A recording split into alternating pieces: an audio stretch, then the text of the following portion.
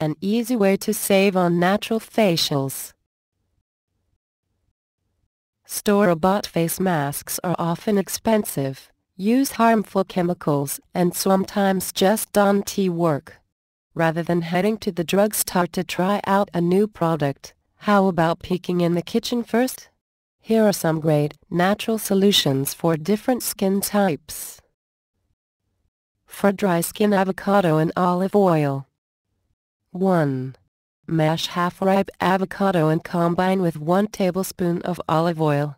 Make sure the avocado really is ripe, or it won't have the same moisturizing properties. 2. Apply the mixture to your face and leave it there for 15 minutes or until the mask is completely dry. 3.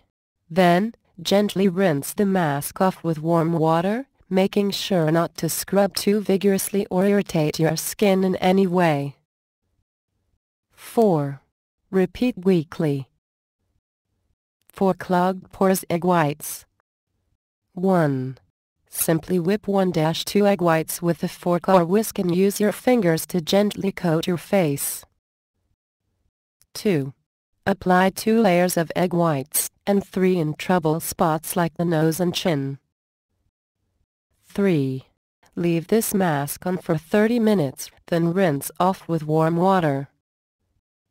4. Repeat weekly. For acne-prone skin, honey and cinnamon. 1. Mix 3 tablespoons honey with half teaspoon cinnamon and gently apply to your face. 2. Leave this mask on for 10-30 minutes, then rinse with warm water. 3. This don't have the same drying properties as egg whites, so it can be repeated 2 to 3 times a week, as needed.